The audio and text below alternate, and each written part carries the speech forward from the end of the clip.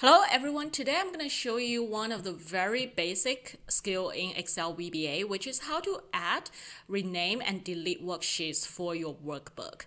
So this is something that I think everyone should know before you progress to a more advanced level of VBA.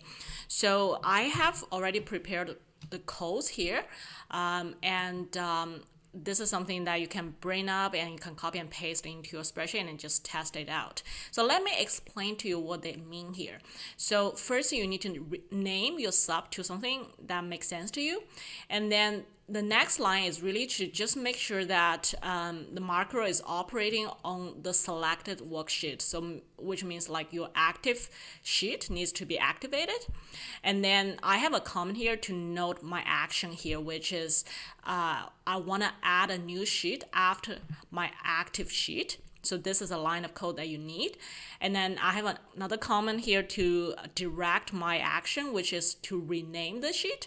And then that is actually just this line of code. And then in the double quote, it is any kind of like tab name that you want.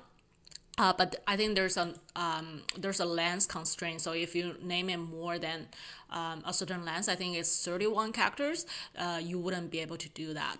But then let's say that for my case, I just want to name it as PivotTable. And then the next action that I want to do is to delete the sheet, which is really you select the worksheet, say in our case PivotTable, and then delete it. And then that's it.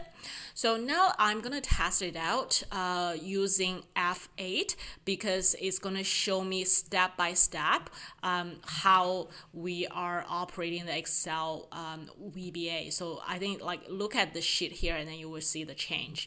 So now let me bring up the code and then I'm pressing F8. So that's when the line is highlighted, that means that Excel is running that line of code. So it's going for the next one, it's going to the next one, and then you can see that I'm telling Excel to add a new sheet. Let me go over it. It's naming it a pivot table here. And then the next one is that I want to delete it. So I go F8. And then you see I have Excel brings up a message box to confirm if you really want to delete. So when you press delete, then this command is run through. However, let me stop it here. However, when you run a macro, you don't want a message box to stop you from running it, right? So in that case, what you need to do is to add another line of code, which is Application.DisplayAlerts equals false, which means that you don't want the alert to display, right? So now let's run it again and see what happens.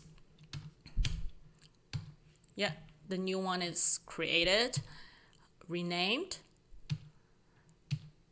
and then deleted. And there's no message box when you delete the worksheet anymore. So this is how we conduct those 3 actions with workbook with VBA with really 4 lines of codes. And in one of my future video very soon, I'm also gonna continue on this topic and talk about how to create a pivot table with VBA, and again in just a few lines of codes. If you are interested in learning more about Excel VBA, I have a playlist called Excel Macro for Beginners, and I would recommend you to go there. I will also put my future videos for VBA into it, and I'm pasting all my VBA codes in the video description.